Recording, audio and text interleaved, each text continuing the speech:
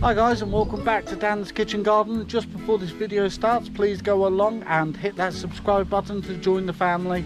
Let's get this video started. So first off, in July, it's my birthday on the 25th of July, and I did it last year, and a couple of people in the comment section said that you should do a little wish list for your birthday so they could buy me something and support the channel. So what I'm going to do in this video is, in the link below you'll see a little Amazon wish list. If you go along, if you wish to buy something for the channel to help this channel grow, it's all much appreciated. But today I'm down the allotment. I have just been doing most of the weeding most of the day. It's been an absolute nightmare. So what I thought I'd do is give you a July allotment tour. So let's go and have a look at the allotment in July. So I'll start off on allotment 1.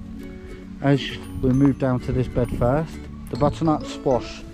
As you can see, they're just starting to take off. These are the winter ones, so these are going to be ready in about October time. So they are normally a little bit slow at this time of the year, but as next month comes in, they should start putting on a lot of weight and start producing little butternut squash. The 2 leftover courgettes I had, I've just put them in here.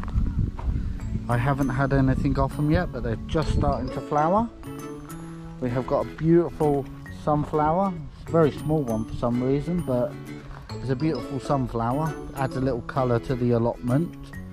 The potatoes, this year they just don't seem to be so thick. I don't know if it's the sun, because we haven't had much sun. We've had more rain in this summer, so I'm not too sure there. I did harvest 1 row and they were very tiny.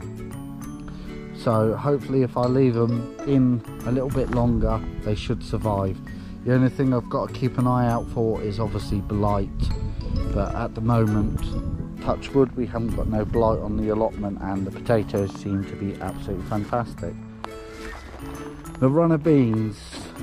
I put these runner beans in probably about 4 or 5 weeks ago, and they're just starting to take up the canes. I don't know what it is with runner beans. There is a lot of people on this site who's having trouble with growing runner beans this year, and we don't know if it's just the seeds or just the time of the year. We just seem to be having problems growing the runner beans. So what I'll do is I'll move over to this section here.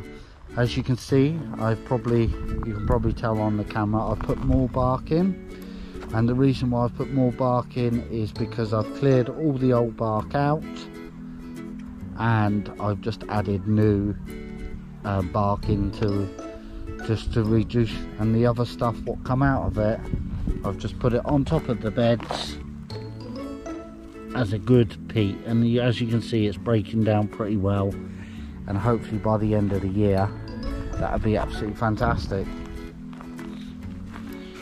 I'll move up to my Brussels sprouts. As you can see, they're just starting to take off too. This year I've only got 12 in, and the reason why that is because last year I had far too many and they weren't very good growers. So this year I'm trying to give them a little bit more room, a little bit more space, and hopefully they can bulk out a little bit more. So I've seen on Facebook pages that their Brussels sprouts, some people's are really big, and the reason why is because this year they've had a lot more time down their allotments as they've been on furlough and obviously with the lockdown. But mine are doing well, and hopefully they will pick up very soon. I've took quite a bit of harvest from this rhubarb. I thought it was absolutely rubbish, but it seems like it's going to be quite good. I've had quite a good harvest of it. As we move to the wild pond, as you can see, there's not much action in there now, but I have seen tadpoles and frogs in this little pond. I was actually clearing out the tomato bed, and a frog jumped out of the pond and absolutely made me cack myself. So I've got to be aware of the frogs, obviously, when I'm digging around and doing a few bits and pieces. The first time I've grown celeriac. As you can see, I've got 6 plants in here. I've never grown it before. I don't know what it's going to turn out like. I just thought I'd plant it in just to see what it would turn out like, if it would be any good. But at the moment it seems all okay. The tomatoes are just starting to come up. I was a little bit worried about this, thinking that it was blight, but it's not. It's where the frost got to the tomato plants when I placed them out there earlier on in the season. But as you can see, we're getting tomatoes on them, and the ones in the greenhouse, which I'll probably show you on the next video, twice the size of this, and hopefully in the next couple of days I should have tomatoes. And the cucumbers in the greenhouse, I've had so many as well, so it's been a non-stop, so it was a good idea planting out in the greenhouse as well.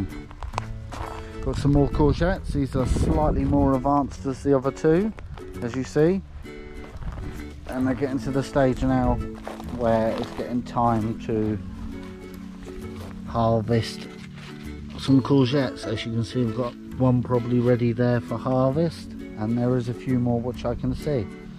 So yum yum, they'll be in my tum very soon. These were turnips, and for some reason they've gone to seed. Going up to seed, I don't know what's going on with them. Maybe I should just have a little pull on camera of one.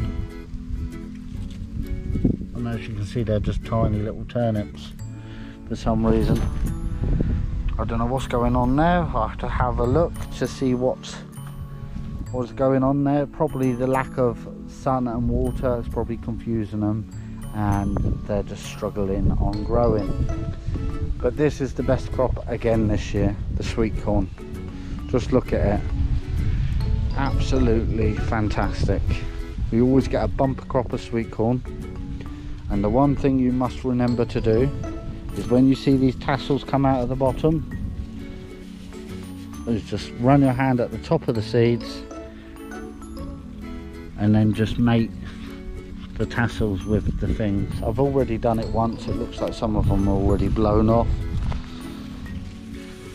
so I'll just continue going around and doing that every couple of days.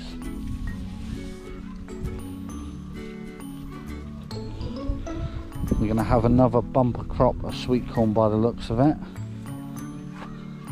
So guys, that is how the allotment 1 is looking in July. So let's go and have a look at allotment 2. So I'll start off with allotment 2 here. As you can see, we've still got this little bit of a wild area here. This is all going to be cleared, as I said in the previous video, and this is going to be a compost area for next year. I've took half a row of potatoes out of here. These were the first earlies, and they were a good crop. I've got a couple more at the end, and then this is ready to be cleared. On this ground next year, this is going to be covered with fruit trees running in rows. We're going to have 3 rows of fruit trees. This was the Aunt Bessie potatoes, and they seem to be doing really well. They're not ready to be picked yet. There's no deadness on them, or they don't look like they're ready to be picked, so I will leave them in. Another one with the French beans. It just seemed to be taking off. As you can see down there, I've just got some beans coming, French beans coming on. But it's the first time this year of growing French beans. This one's got quite a few on. Just allowing to get a little bit fatter. This is another thing that's took off this year. Absolutely fantastic. It's the pumpkin. This was one of the main reasons why I got this same crop, so I can grow big pumpkins.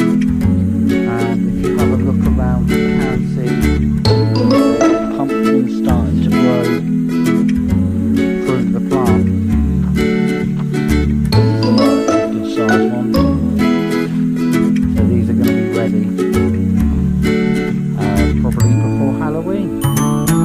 As I turn around, the curly cow, the French cow, has come up, and I will be taking a harvest of that very soon. Fortunately enough, the pigeons haven't got it. The leeks are absolutely fantastic. It's the first time this year planting leeks at the allotment. And then